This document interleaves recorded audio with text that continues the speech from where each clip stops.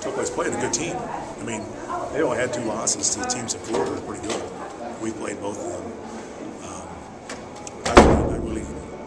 I really liked what they were doing. You could see their possessions if you watch the film, if you looked at enough stats.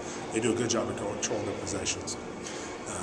We got on the other end a little antsy and shot quick like we like to do, but we weren't at home anymore, and that didn't work. And so we'd shoot it quick, they'd run it off on something.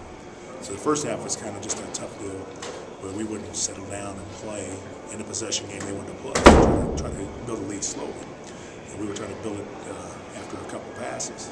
So finally, second half, we got where we could run some offense. And, Cassie played great the whole game.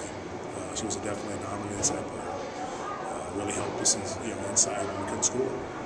But we finally settled down, ran some stuff, and got the looks we really wanted. So patience was big tonight, and we didn't have it for a lot of it, but we finally found some. And finally at the foul line, it was tough that first half. It seems like we missed them. They hit a free throw. We fouled them. They hit a free throw. They hit a 3. And so if you look at the stats in the first half, I think we shot almost 50%. They were shooting 33%, and they got a 2-point lead. So just kind of a funny game, but that's how they play. They play possessions. I really thought the 3 kids that came off our bench in the second half did an incredible job.